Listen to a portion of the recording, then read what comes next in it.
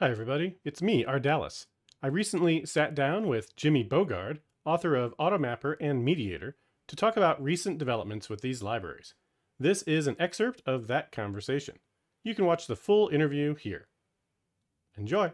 All right. So, in the not open source scenario, what does licensing look like? If I'm a team and I want to use it, you know, uh, maybe I'm in a small company, or I'm in a university, or maybe I'm at Microsoft. Like, does that matter?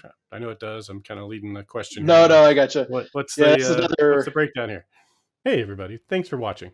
Let me have a few seconds of your time to tell you about where you can learn more from me on DomeTrain. I'm a big fan of software principles and architecture and helping developers write better code faster. And that's what my courses on DomeTrain focus on. If you're new to ASP.NET Core, then you're going to want to take the ASP.NET Core Getting Started course. But otherwise, if you're a senior developer, I highly encourage you to check out my Modular Monolith Getting Started course here at the bottom. You can also get it with a bundle with the deep dive. You'll learn that you rarely need microservices if what you're really after is modularization and code that doesn't devolve into a big ball of mud. Now, DomeTrain is often running a custom deal, but you can always get 20% off by using code Ardalis. Now back to the video. Yeah, this probably is what took me the most time in launching all this was researching licensing schemes and Mm-hmm. then picking one that I liked personally and I thought would resonate well with folks that want to use the library. Because I basically like one of my goals was I didn't want to burden folks too much that are making the switch. Mm-hmm. Like going to like I mean selfishly I want to have the maximum conversion rate possible, but Sure. also selfishly I don't want to spend all of my time dealing with like ticky tack, license keys and stuff like all these ticky tack sort of things. Right. So a lot of licenses out there are per seat. So that's Yeah. basically every single developer in your team needs a license for the thing, which makes sense for things like IDEs, control libraries. You know, you can like who. Well, these people are the ones that are developing PDF reports. So those folks need licenses because they're all getting that value all the time. Right. Um, this one's a little harder because it's you're not necessarily using it all the time. You're using it. Well, I mean, I guess Mediator. Honestly, I use it on all the endpoints that I have, so I just like all the Sure. time. But I didn't want to have the administrative overhead of every single time someone comes on board, they have to go remember to do this. And that is one of those things I saw that, well, if I'm a decision maker, a budget decision maker, I remember having to deal with that when I was on teams with individual licenses and I hated it. I was like, Right. oh, someone new got onboarded. Yay, we're growing. But now I got to procure like X number of these licenses. Yeah. So oftentimes that's why you have these giant procurement companies and resellers that can say, well, we'll sell you a pack of 5 and then it's at a discount and all this stuff. So like, I don't want to deal with that. So Yeah. I designed the licensing to be more team organization based rather than individual seats. Okay. And I also wanted to do some kind of scheme that the majority of folks they don't have to like design a license for smaller businesses and folks that are like either individuals or hobbyists or things like that. So from the get-go, I announced licensing. There are a set of folks I said, I don't really want these folks to have to pay because it could be proportionally a large amount of their budget. Where larger Right. companies, it's like a blip on the radar. It's just like a rounding error for other companies. And it's hard to like bucket all of these things together in some, single scheme. So Yeah. basically, I said for a certain set of folks, you'll have a community license that is free. Um, it expires after a year, but you just like go and sign up again and say, give me another license, whatever. And so those are going to be folks like if you're a nonprofit, if with certain caveats, of course, which I forget what they are actually. Like It was a total budget. totally, yeah, it's basically total budget. So it's really like getting some revenue amount. If you're a for-profit company or nonprofit, if you're below a revenue limit, then it's free for you. Unless you want the premium benefits, then you can pay, but it's free for to use. Also free for non-production use. So if you're like pre-production and you're trying to test it out, you don't need to buy a license. You can use community license. Right. You only pay for production use. If you're an individual, for your hobbyist, open source developer, you don't need to pay for a license as well. The community license can work for you. So just a class of folks, I'm like, I'm not trying to charge them. I mean, Hmm. I guess I could try to charge them, but I think that I don't think that that would go very well. So I just picked a revenue limit. It's actually sort of high because I said, I even have some revenue limit that says below this, then you don't have to pay for a license. You can pay for one if you want the premium features, but if you don't have to.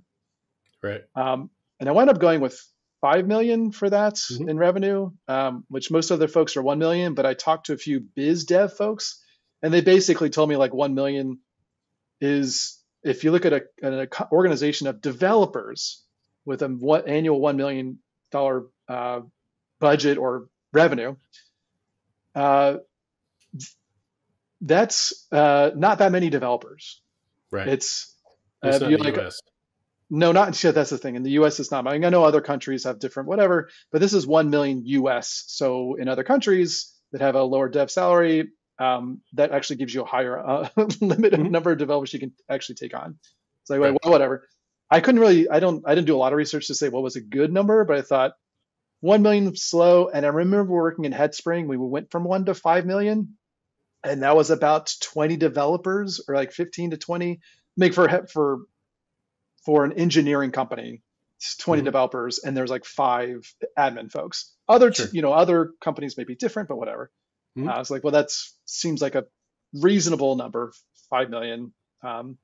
So that even though that left money on the table, it also meant that um, that a lot of folks that are using it today, as their company grows, they're not having to worry about like this cost associated with it. Really, that's once you hit that that threshold of 5 million, you're like a bigger company, and then you're going to have more needs. You're going to Right. want that support option. You're going to want more direct contact. You're going to want all the things that bigger companies want that little smaller companies don't care about as much.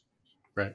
No, that makes sense. And I think that is a pretty generous like limit cap compared to, like you said. I mean, so many are at 1 million. Um, that's where it would turn into a commercial pay for license versus a community license. I have no idea if that's a good idea or not. One of the things that I don't have is like any details or data of like who's downloading this. Right. And NuGet that's gives just you a how NuGet number. is. It doesn't give you anything. That's it. Yep. So, I mean, I got this crazy spreadsheet that's trying to reverse engineer into companies. And then if you want to see like, okay, who are companies that are using .NET and what's their company size, then you got to pay like Gartner or something, 10 grand.